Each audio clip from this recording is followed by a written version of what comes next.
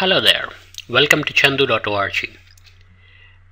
In this short video, I want to give you a very interesting, very powerful, and yet really simple to implement tip on dashboards.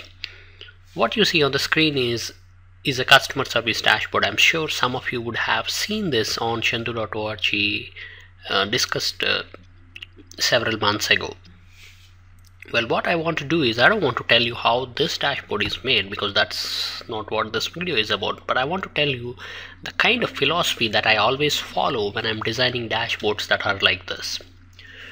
Whenever I want to create something that is conveying a lot of information and providing a lot of insights and useful data for decision makers, I always approach it by breaking my dashboards into three different buckets. They're called as data, calculations, and dashboard. Okay. Now you might be wondering why bother doing it like this? Why not just put everything in one place like an output, or why not just put it into two different buckets? So let me explain this by creating a blank file.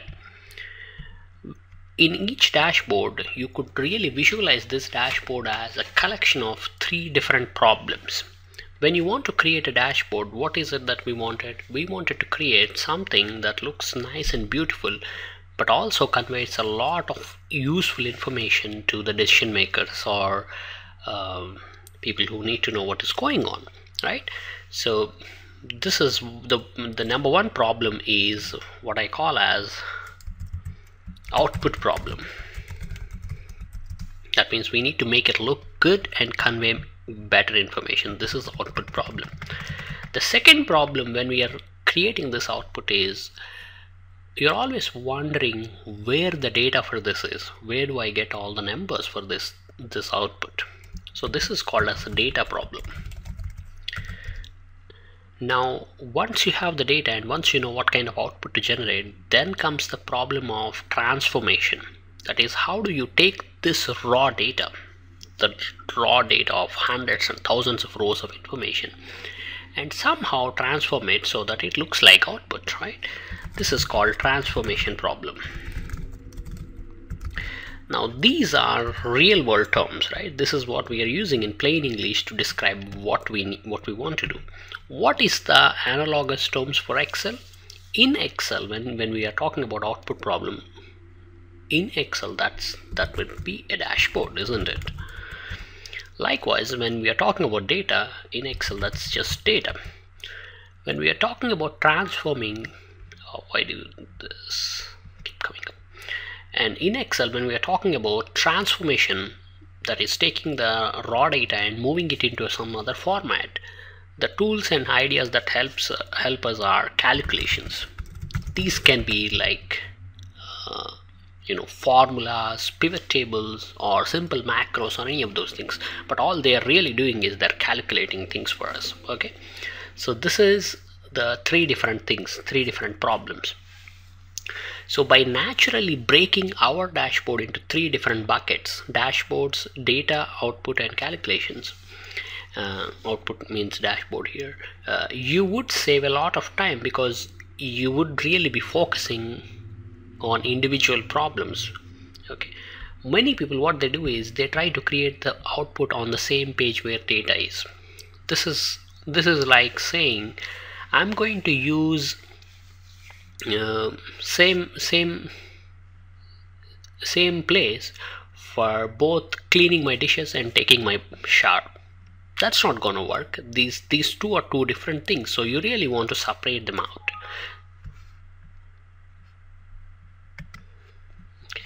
Figured out the thing for that. Okay, so this is how you want to separate it out as well. In your dashboard workbooks, always start by creating these three different worksheets. One of them is data, the other is calculations, and the final one is output.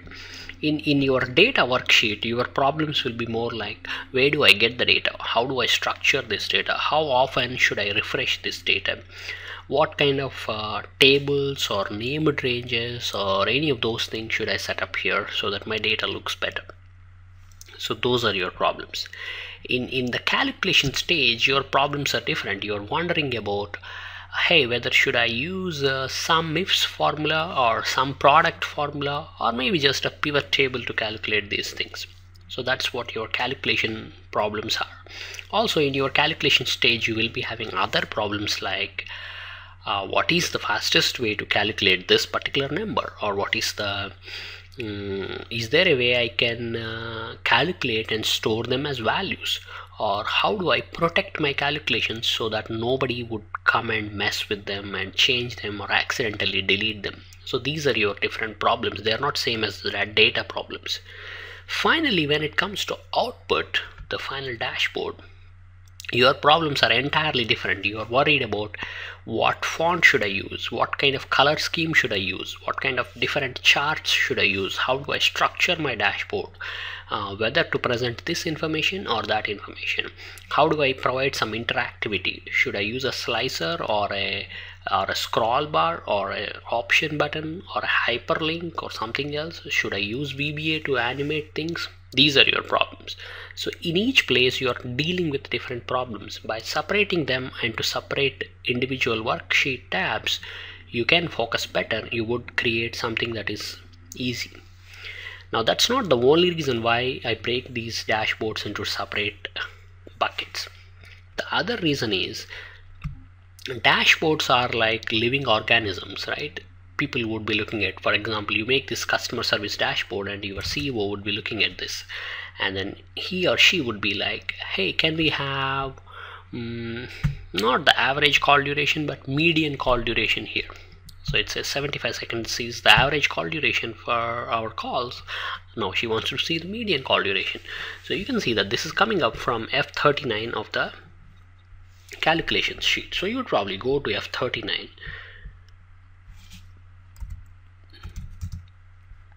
and then you would see that this is doing some sort of rounding and dividing, which will yield to an average. So you would change that particular calculation so that it would do a median calculation instead of the average calculation, and instantly once you change the numbers here, the output gets changed.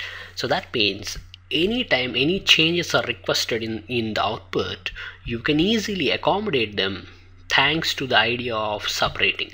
Because now things are separated from one another and loosely coupled, you will always be able to change things very easily without impacting a lot of drastic changes in your output or in your data or in your calculations. So that's the second reason. The first reason is it helps you focus and work on problems in isolation. The second reason is this structure of having multiple buckets for each is easy to work with when there are changes, which is the case all the time. There is a third reason too. When you break it like this, anybody can understand your dashboard very easily. Okay, so that's that. Then the fourth reason is also very important, is that most of the time you would be generating different dashboards from the same type of data. Your data would more or less be the same, but you're generating a sales dashboard or a service dashboard or an operations dashboard. But most of the time the data is just those very same numbers. So with this structure, all you have to do is you could create one more dashboard and you could reuse as many calculations as possible. Okay, wherever you cannot reuse, you would go ahead and calculate those extra numbers. So this structure of breaking things will also help you build different outputs from the same data or same set of calculations. So that's also another good use for me. So these are the main reasons why you would always want to break your output dashboards into 3 different buckets and structure. Okay, so go ahead and implement this idea in your next dashboard exercise at work and come back and tell me how you feel about this new structure and how much time and how much energy you're able to save because of the way you're structuring your output better. Thank you so much for your time and attention, and I hope you have enjoyed this short video, and I hope to share more such useful information with you in our blog as well as in the upcoming Power Pivot and Excel School programs that we are opening on August 1st. Thank you so much, and you have a fantastic day ahead. Bye-bye.